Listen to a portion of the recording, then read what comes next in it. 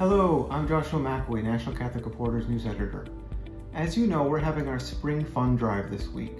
It's really a crucial time for us as we gather the resources we need to cover all of the important Catholic stories.